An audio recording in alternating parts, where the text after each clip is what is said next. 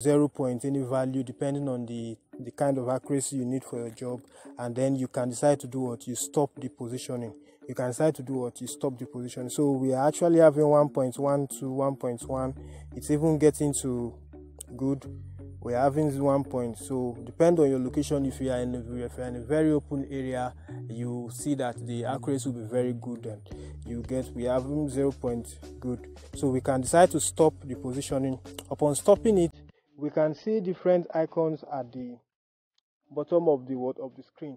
You see 4 here.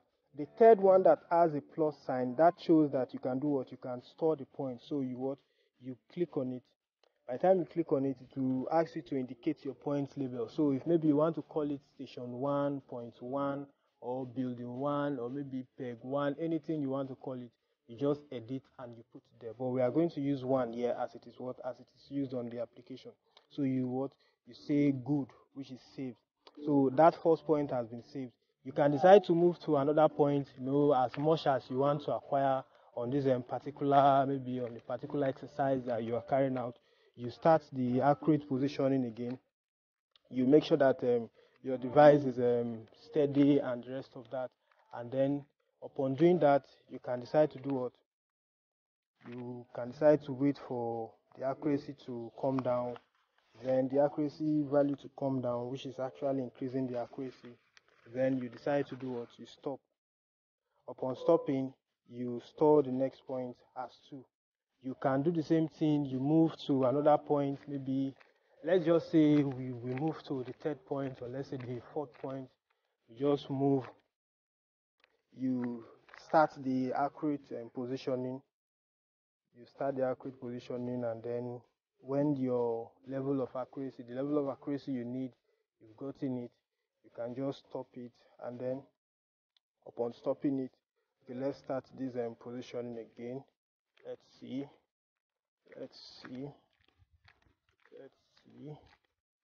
So let's say we stop on this new point, and then we allow it to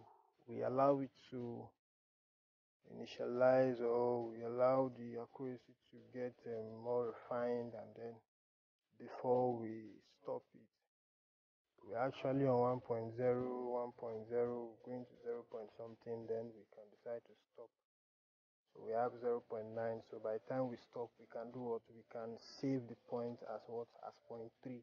So we have 3 points already saved. So how do you know the number of points you have saved?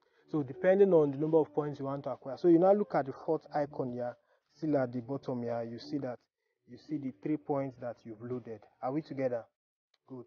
So now on these 3 points, we also look at at the bottom of the screen. Now you can see 8 icons here, and on these 8 icons, the last one here actually visualizes the points that you've acquired. So by the time you tap it, you would see that the points that you've acquired will appear on a Google map. So appear on a Google map.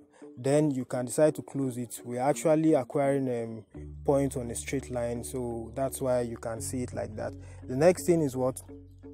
The 7th icon you see there, because we say we have it at the bottom there, will help you calculate area. Maybe if it's a polygon shape or stuff like that, you can actually calculate the area there in square meter. Are we together? That's what you can do there.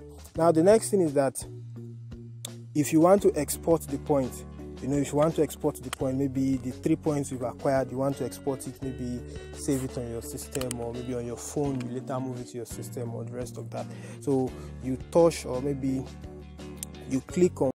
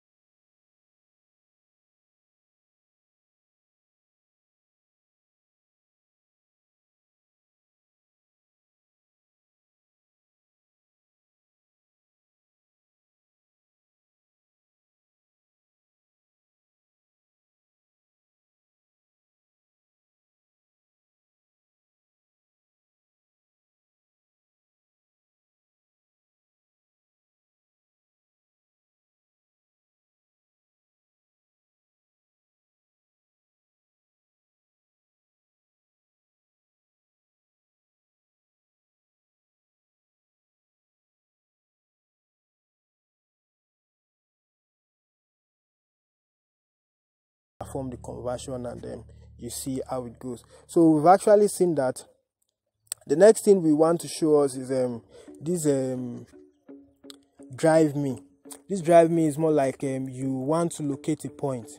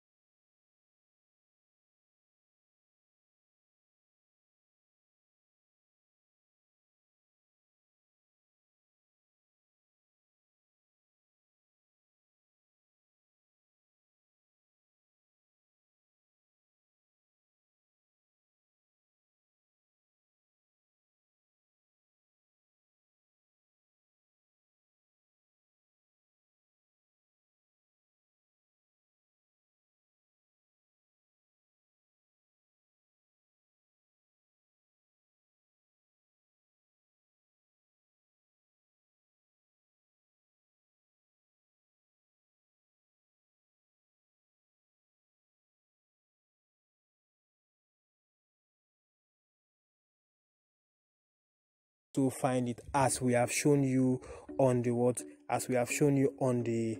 application. This interface, you just come here, it will just show you, okay, load the points, how they are located on Google Map. Are we together? How they are located on Google Map. Then that's of the area, the adding points. So now this is the second icon here, is if you want to delete all the points here. Actually what you see here is on each of the points, point 1, point 2, point 3, their latitude, longitude, and altitude, eastern, northern, and height for the different reference datum is actually given WGS 84, and then the MENA datum or MENA zone 31 to 30.